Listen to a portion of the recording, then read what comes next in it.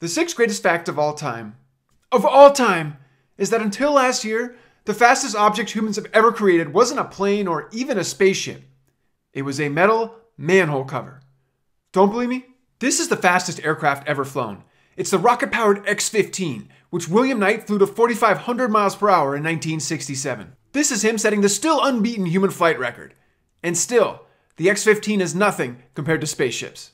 2 years later, in 1969, the Apollo 10 mission set the still unbeaten human speed record by blasting back to Earth at just under 25,000 miles per hour. But even the Apollo 10 spacecraft is nothing compared to the time that the U.S. military constructed a giant nuclear-powered potato cannon. In 1956, the U.S. military realized their hundreds of nuclear tests were irradiating the area. But because this was 1956, rather than stop, they decided to place one underground and see what happened. They dug a giant borehole, then tried to seal the blast in by welding a 4-ton metal manhole cover over the top. It didn't work. Even though a high-speed camera was trained on that metal manhole cover, it caught the cover in only a single frame, meaning that it was traveling at a minimum of 41 miles per second.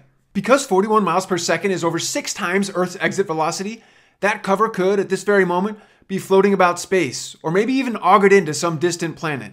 Unfortunately, it's far more likely that it was simply vaporized in the heat generated as it exited through our atmosphere. Nevertheless, 41 miles per second is the fastest an object has traveled through our atmosphere, period.